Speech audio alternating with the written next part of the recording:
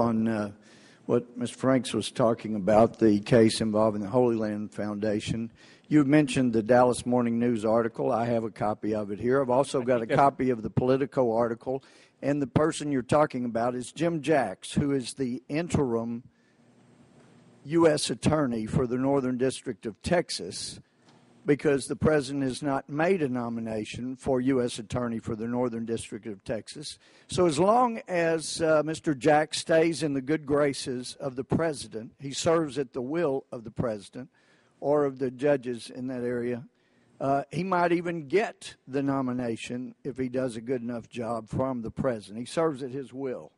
So let's go to this. Are you aware that this same career prosecutor that you'd mentioned filed pleadings in the case before Judge Solis and before the Fifth Circuit, where he supported the decision of Judge Solis that there was evidence to keep the unindicted co-conspirators listed, because some of them were wanting to be eliminated as co-conspirators. He filed documents with the court, and I'm rather sensitive as a former judge and chief justice to lawyers filing things and saying things they don't believe, because it seems that what the position Mr. Jacks is taking now, which could be viewed as supportive of the president's position on some of the people and some of the organizations that are unindicted co-conspirators,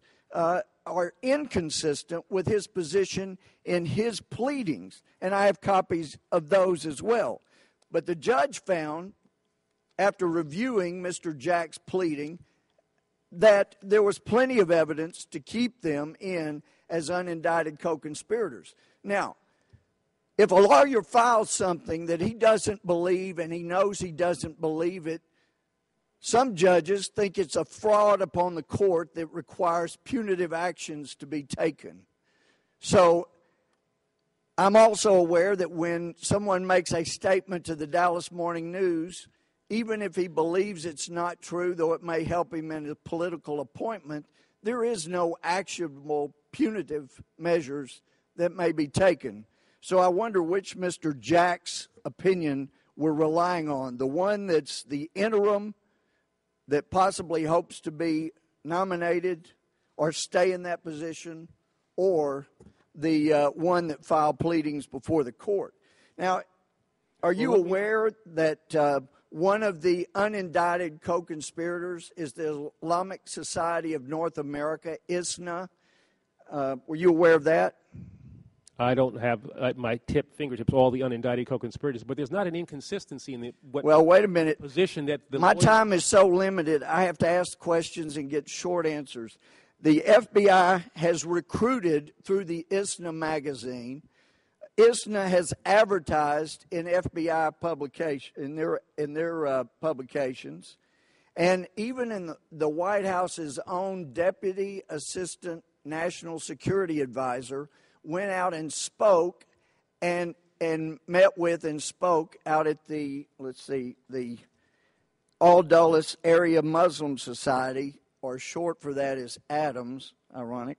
But Deputy National Security Advisor Dennis McDonough, even in his opening remarks, thanked the president of ISNA, and that thank you is on the White House website.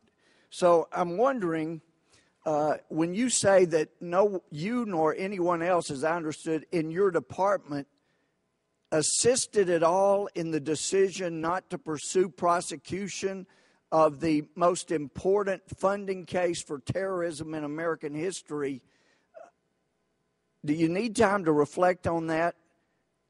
Or can you absolutely be certain that no one in your department had any consultation with Mr. Jacks or anyone making the decision in this case before the decision was made not to pursue it? I'm not sure that's the question that I was asked, but beyond that, the notion... Well, that's the question I'm asking. Well, that went beyond Mr. Franks. That's the question I'm asking. Well, you see, now you asked me one question, and you're saying... No, your question is what now?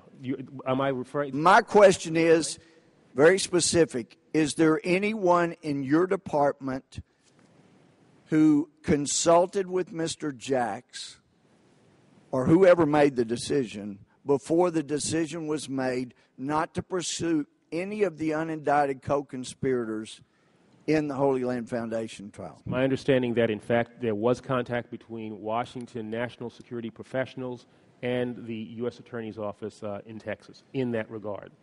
But one thing... Are those Washington national security professionals part of your department? Because that was the question. Part of the National Security Division. But one thing Are they under you?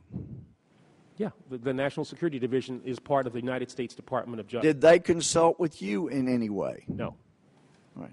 Thank you. I see my But time. one thing I want to say that I think is grossly unfair.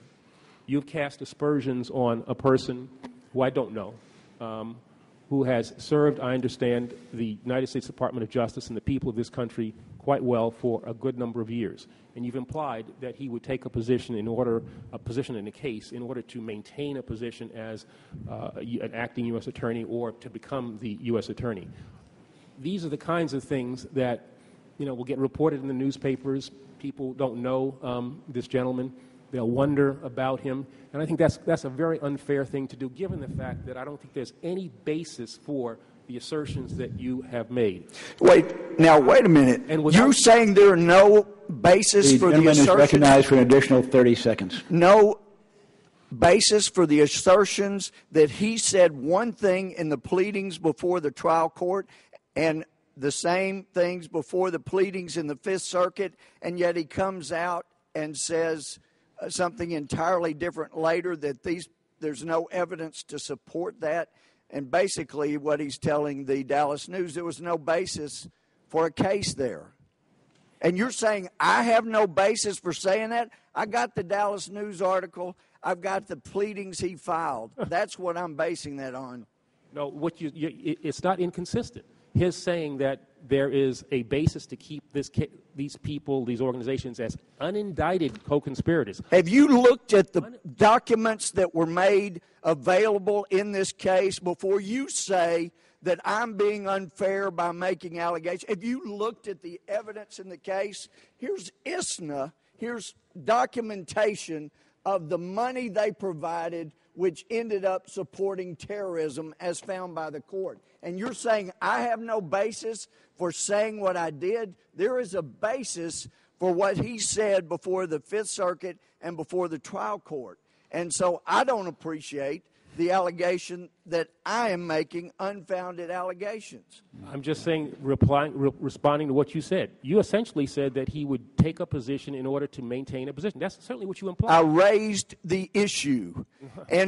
And, sir, I don't know how many cases you've ever tried in court or prosecuted, but I can assure you if you tried a case and you had someone with the impeachment material that was available for Mr. Jacks on his inconsistencies and you didn't pursue it, you would not be an effective trial lawyer. These are basis for impeachment of his stating that there was no politics involved because there was no case there. The gentleman's time has expired. Chairman, the Attorney General was trying to explain why there was no inconsistency, and he kept getting cut off. Could the Attorney General respond to the question? I mean, serious I was responding to the allegations about me having no basis for my statement. Well, can the Attorney and I General deserve to have a chance. Does the Attorney General have anything to add? I was simply saying that the notion that the filing of something that says that these organizations should be treated as unindicted co-conspirators is not inconsistent with this notion that there wasn't political pressure brought to bear on that decision. I don't see how one necessarily affects the other. Okay. And, I'm going to stick up for my people. That's what I'm doing. I'm not going to let people who work in the United States Department of Justice have their characters assailed without any basis. Now, that, might be something that people in this committee feel is easily done. It's not going to happen as long as I'm Attorney General of the United States. Okay. It's not going to happen. Thank you, Mr. Attorney. Now, Mr. Chairman, I should have a chance to respond since there were allegations made about me. But I do appreciate the Attorney General now letting us know that Mr. Jacks is one of his people. Thank you. Okay. As are the 114,000 other people who work in the United States. Thank you both. So he is part of your department. These are my people. Thank you both. 114,000. The gentleman from So people Florida. in your department did make that Gentleman's decision not to time. prosecute.